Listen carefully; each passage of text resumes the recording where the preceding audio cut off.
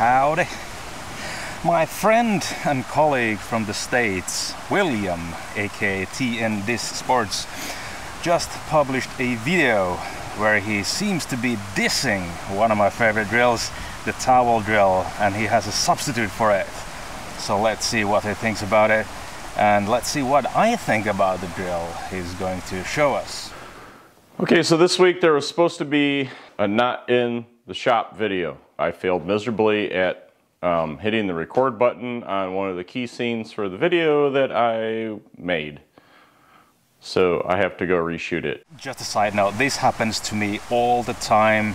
Actually, this exact video is the second take of a video just because technology. I don't know what happened, but I just can't get it to my computer, so things happen.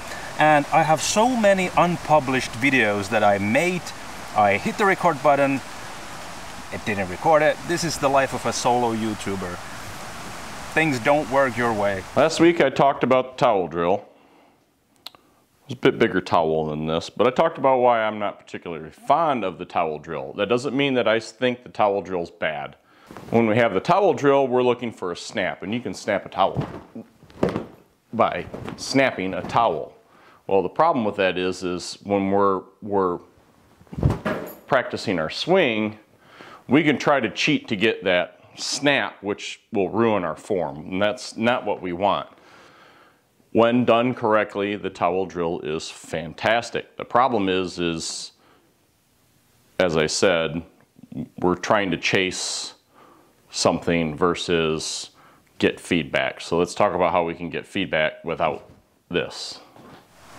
Okay, William has a point here, but it goes to everything you do in life and in disc golf. If you don't know how to make use of the tools you have, well, you're probably better not using those tools. I've made numerous videos about the towel drill, and I try to emphasize the fact that you don't snap the towel by pulling the towel back. That is not the way to use the towel drill.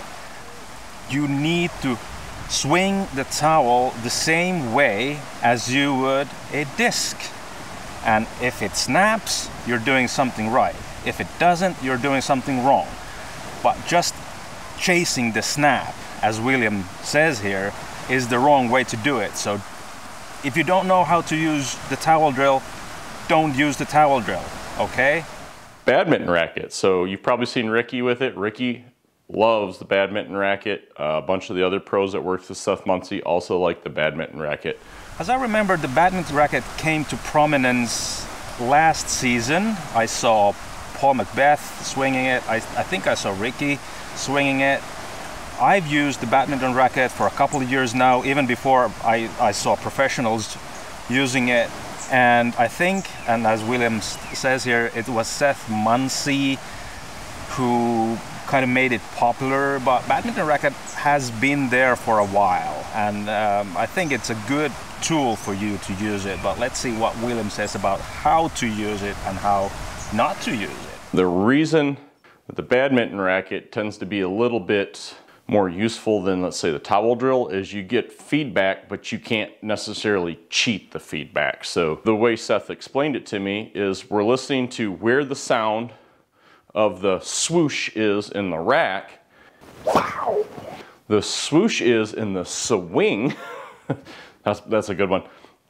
So if we're out of time, we'll actually hear the swoosh back here versus at the hit point.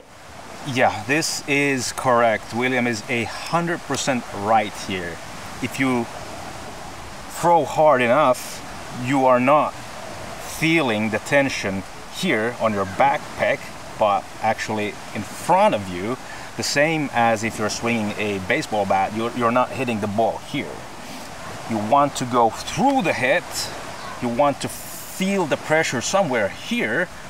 So if you swing the badminton racket, you should feel the tension here. The same as with the towel, but this one gives you a more accurate feedback that you cannot cheat your way to. So I'm listening for the sound to be back later, and we can listen to that.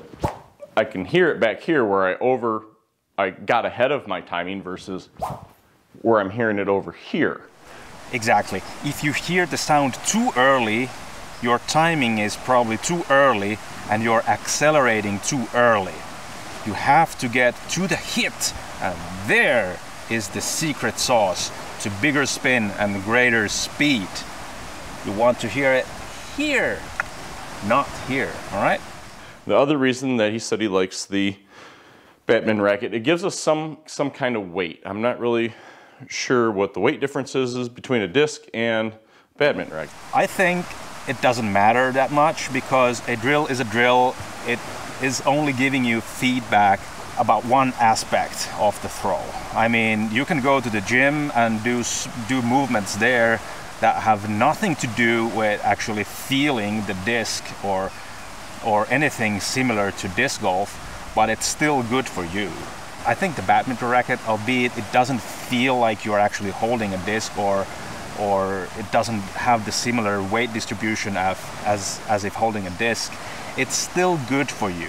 I mean, it gives maybe a little bit more pressure to your wrist because the weight is somewhere here and not here, as in with the disc. It's still good for you because it might even strengthen your wrist and your fingers, so do it. We're using a bunch of power and levers to create a snap here later in our swing, which a lot of people will call the hit.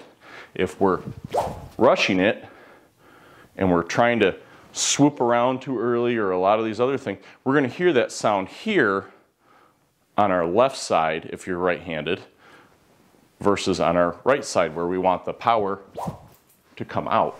This is, I think, one of the best things in this video because William is using the language I'm so familiar with. I'm a musicologist by profession, so I'm trained to listen to stuff and I use my ears working.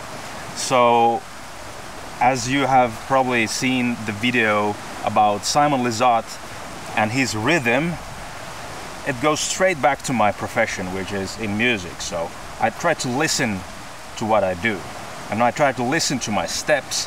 And especially I like it because William is saying here that you have to listen where the biggest impact, I mean where the actual crack happens.